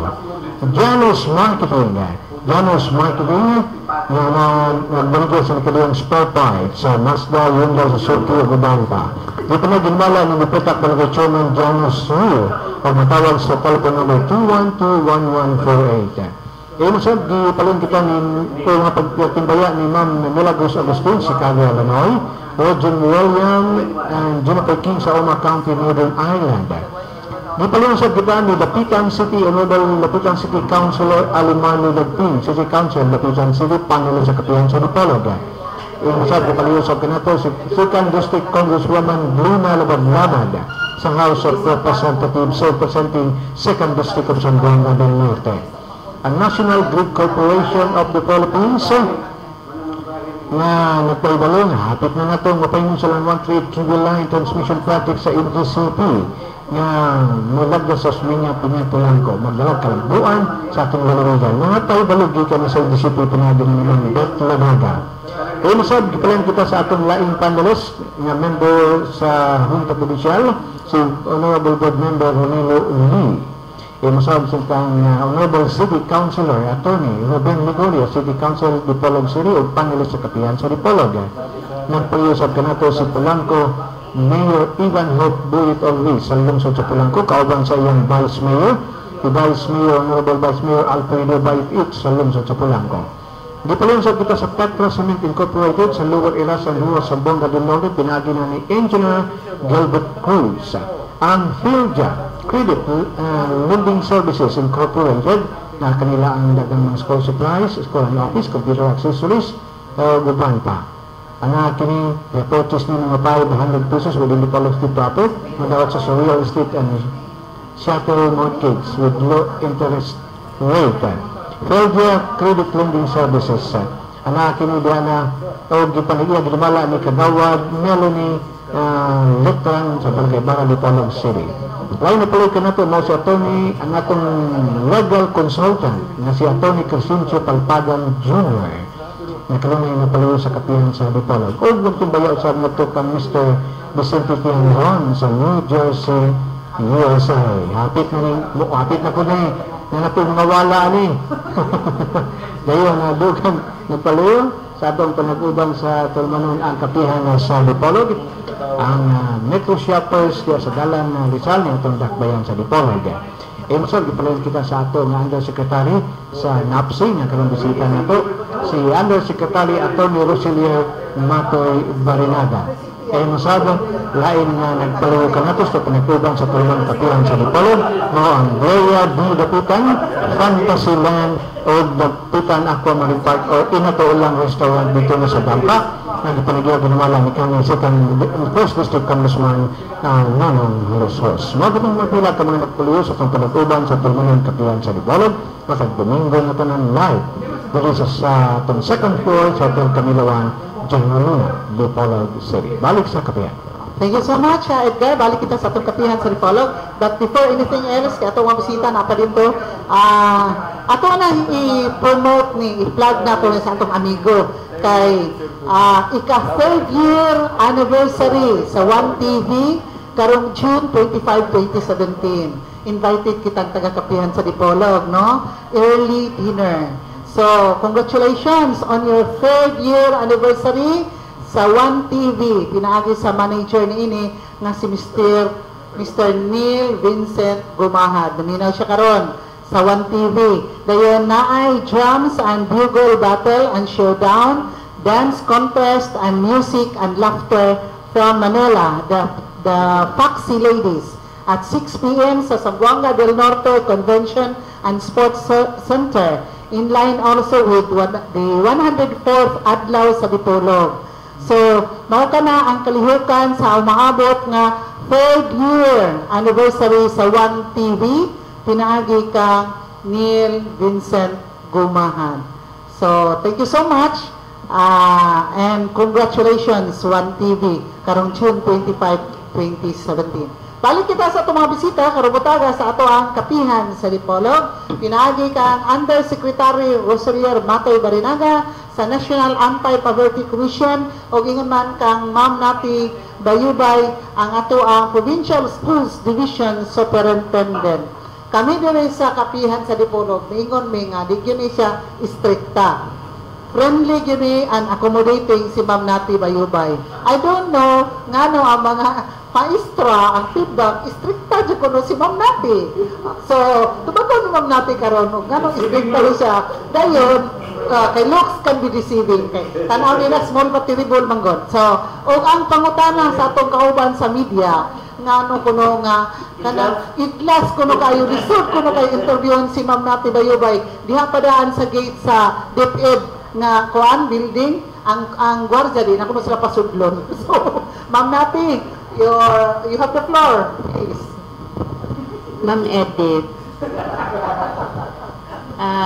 Ang being strict comes with the territory of my work. Opo. Yung pagpasok po dyan sa opisina namin, sa aming compound, control po yan ng administrative officer, hindi po ako. Kung sino yung pinapapasok nila, sila na po ang bahala. Opo. Hindi po ako. So, they talk to the administrative officer, Helen Tangon.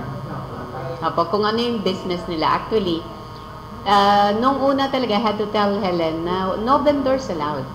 Wala talagang, kasi may nakita na akong pumasok. Kasi hindi nga po ako may control.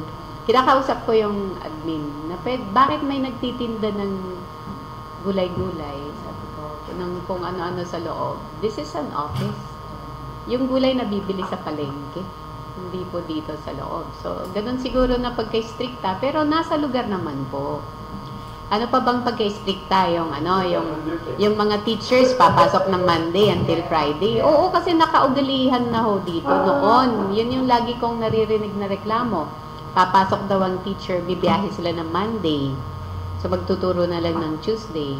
Aalis sila ng Thursday or bibiyahe sila balik ng Friday. So until Thursday ang instruction. So ako naman, ang sa akin naman sa mga teachers and anyone concerned on this, edi ilagay mo dyan sa DTR mo kung anong time ka nagturo at kailan ka umalis. Wala akong problema doon. Huwag lang talagang ilagay na 7 a.m. ng Monday, bumibiyahe ka pa. Wala ka pa sa eskwelahan. Yung DTR would be your record of being there in your, yung deployment mo. Opo. How about Ganun yung lang mag-follow up naman. sila, ma'am, ng mga official transactions sa GSIS, pag-ibig? Meron po silang meron pagka, meron po silang like, if they're from around Dipolog din naman po, na malapit lang po. Meron po silang 6 hours teaching and pwede po silang mag-ask ng time, parang official time po, pass, na hindi naman na-compromise yung kanilang teaching. Then they can transact business with GSIS, Pag-ibig, and other offices na related kami. Yung faraway schools, coming from faraway places, napupunta dito sa Dipolog, kasi nandito yung center, yung GSIS nandito, yung Pag-ibig nandito.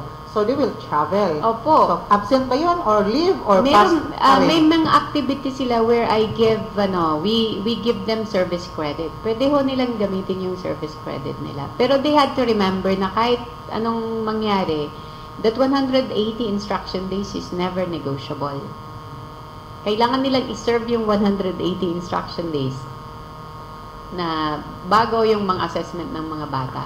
Other days, like mag-attend sila ng these times po, marami pong LGU nag-request for the participation of schools in their festivals and all. I would allow that. Binibigyan ko ng oras po yon. Pero with the condition that the 180 instruction days is not compromised. So, magme-makeup class sila necessarily. Opo.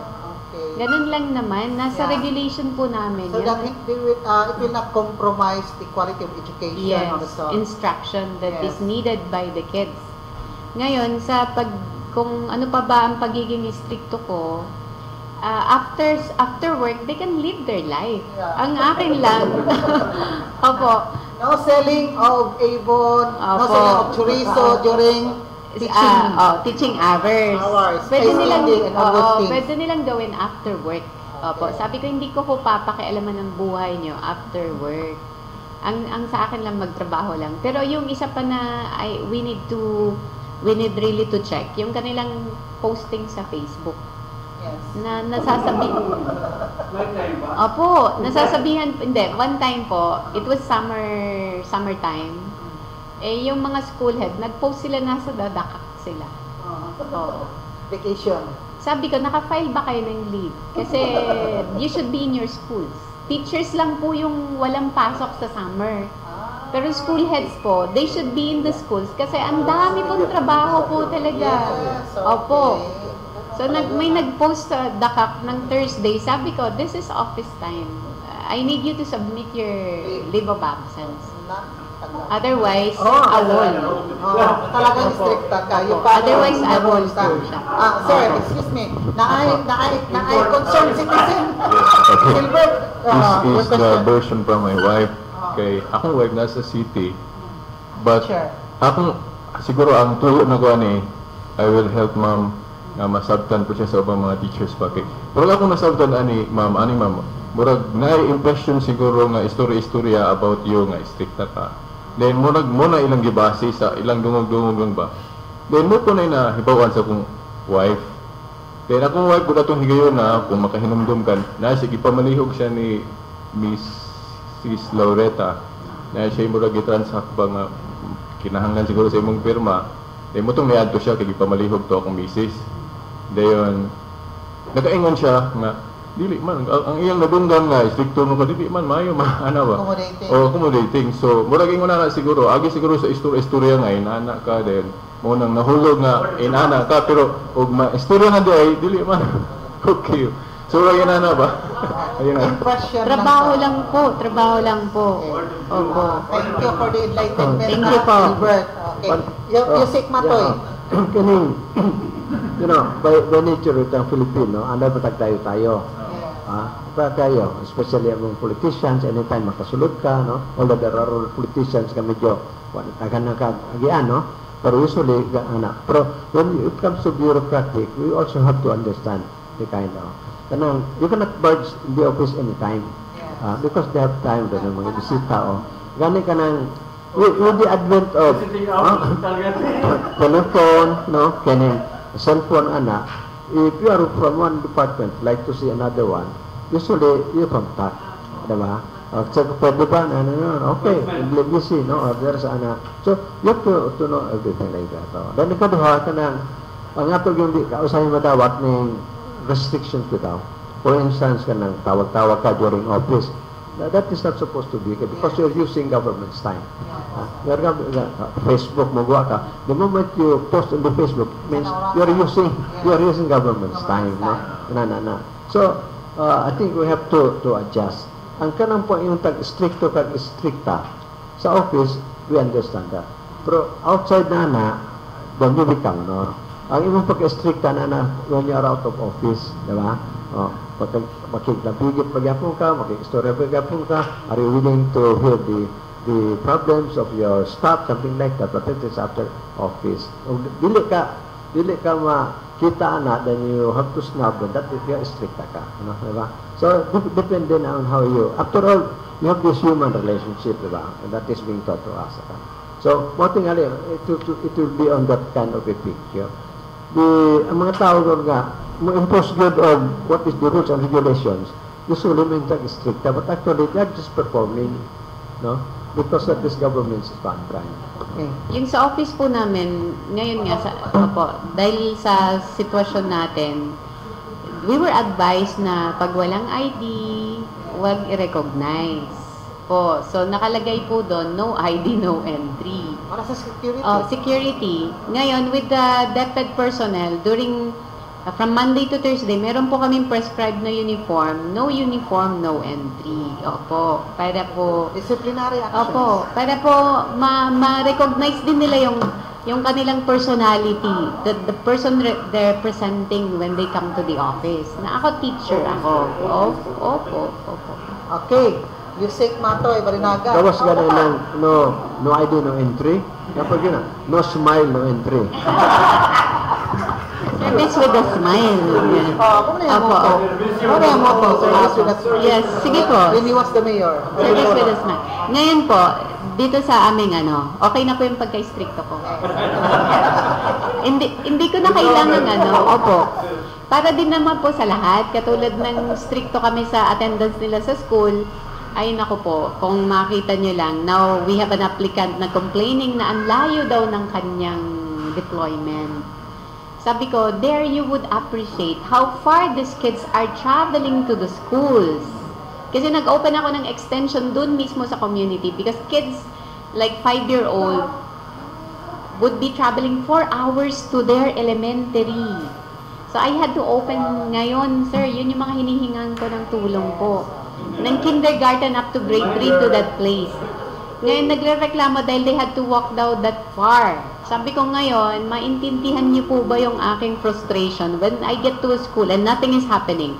Because these children have traveled, they have risked their lives crossing creeks, rivers, and whatnot. Yung aksidente, makagat sila ng mga wild, opo, mahulog po sila.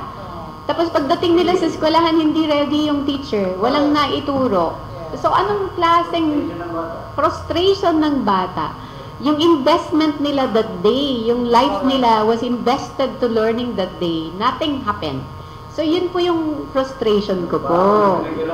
Opo, sana po tulungan po, sana teachers would come to understand really na as much as they were deployed to that place, they are supposed to be the catalyst for the change that is needed there in the place. Parang service na nila kay God yun. Yun yung kanilang, that's how they pay back the blessing of work that was given them by really serving from the heart. Ang inaalala ko din sa mga teachers, we are so worried of the instructional materials that is so much at this time with the K-12. Kako, those instructional materials would be pointless if you cannot appreciate from your heart what the kid needs.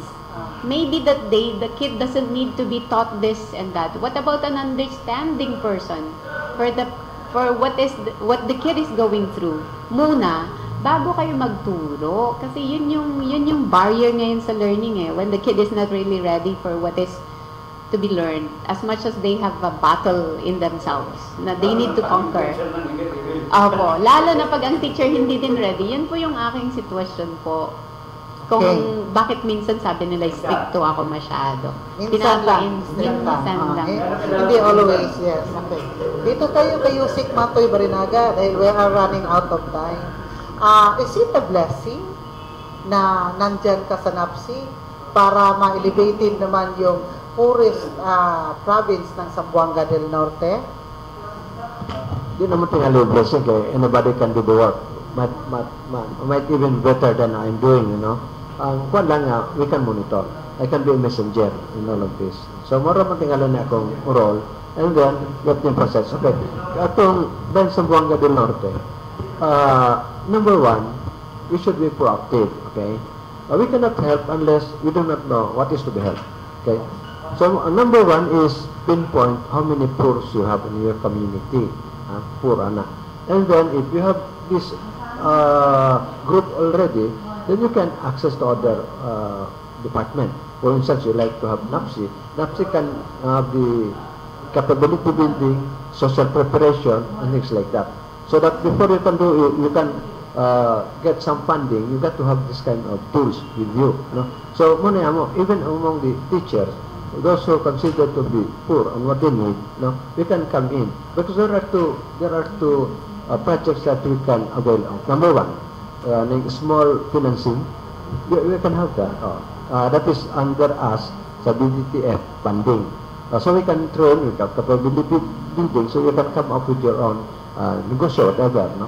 And second, about farmers, because that will still be with the because if the farmers have nothing in the pocket, they can send their children.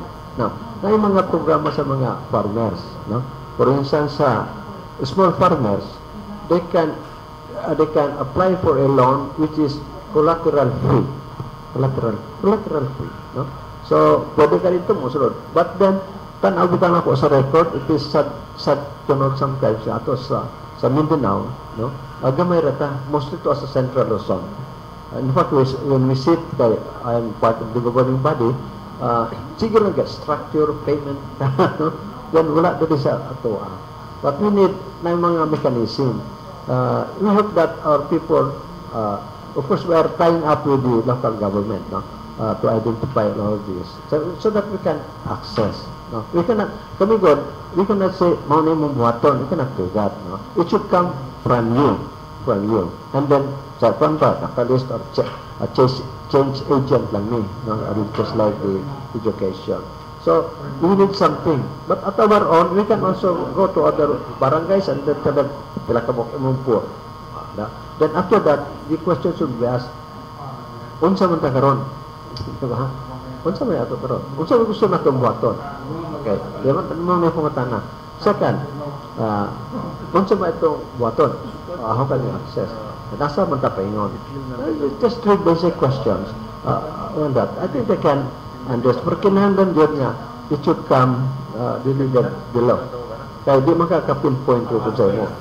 It should be, with that, we can, because isa to not, kako ta kayo baklan, no? In terms, sa population, sa Pen region, I mean, peninsula, no? Sa Region 9, we have the biggest population. The Norte, so far. And then, of course, we are number 7 poorest. So there are lots of things. Before, Shayan was the poorest municipality. Karon, they graduated. Okay, nawala. But then, creating 3 municipalities. Ano po yung poorest? No? Okay, yung mga baligan, something like that. I don't know. Then the least populated municipalities, La Libertad. Okay, region, ano ba? Mucha, least populated. Most populated barangays, are all in Zamboanga City.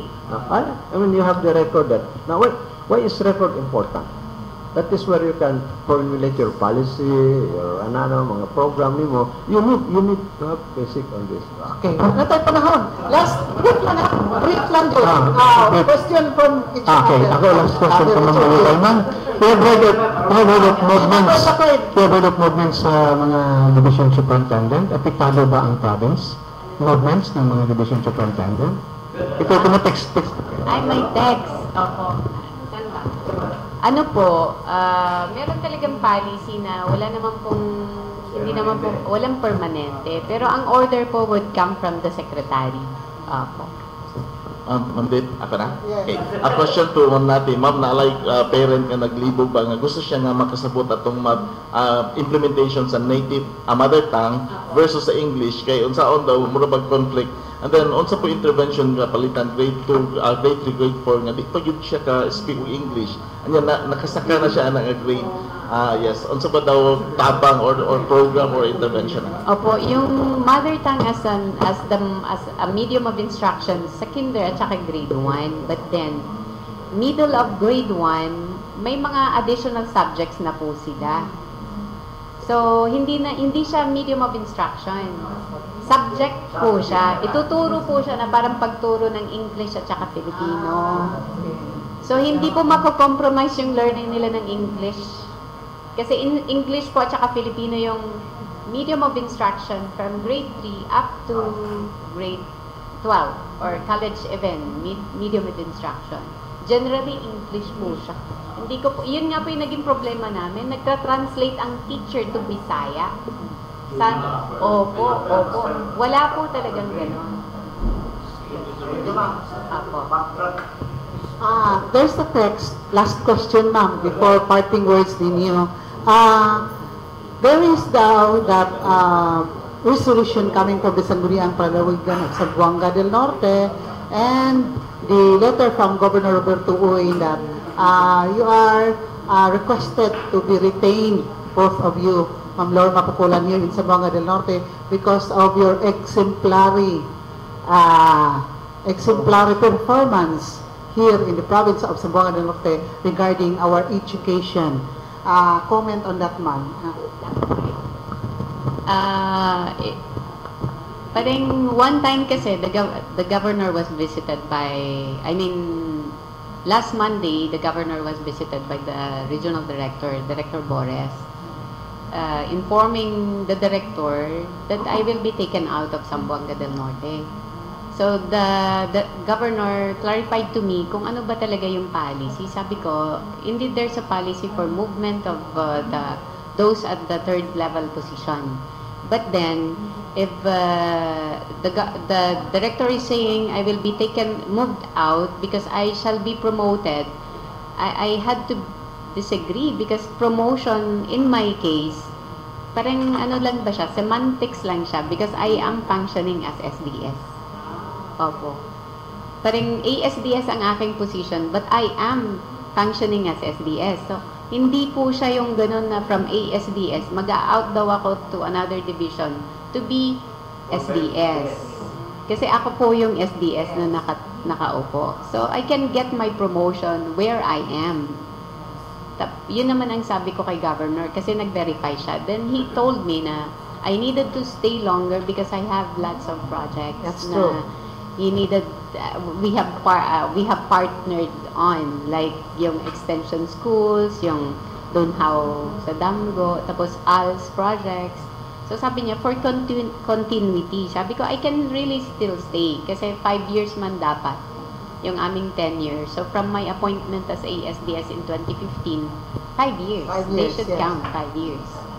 Pero sa tingin ko, Comment, Yusik Matoy, Barinaga? ako trabaho lang po talaga. Where I am needed, I go. Yeah, sometimes up, no, we do not know. So, congressman and governor, local government can have also a very effective way of having retained. No, because who is most concerned in the localities? It is congressman, this is governor. No, it's not from up, no. They do not know anything. Probably kung may magsut-sut lang dito. They will know, in the real situation, it is the congressman, the governor, the mayor. No? And I think ako naman personally, you should be here forever, ma'am. Ay, That's a national, ano yan? di ba? That's a Palangga. Yes, so palangga.